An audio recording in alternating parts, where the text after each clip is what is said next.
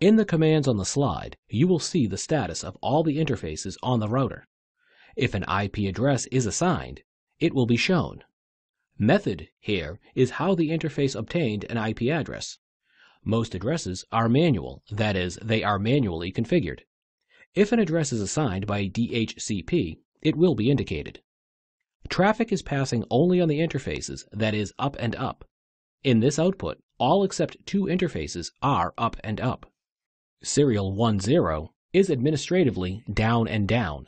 This means that no shutdown command has been configured on this interface. Notice that serial 11 is down and down. This could mean that a cable does not connect it to another device. It could also be that the interface on the device at the other end of the cable has not been enabled with the no shutdown command. Let us move on to the last topic of this lesson, that is, rebooting the device, in the next slide. If changes have been made to the running configuration, save them before reloading the router. Otherwise, the changes will be lost. At privileged exec prompt, issue the reload command and confirm by pressing the enter key. The device begins to reload.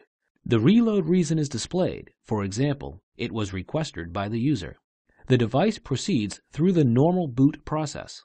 Let us move on to the quiz questions to check your understanding of the topics covered in this lesson.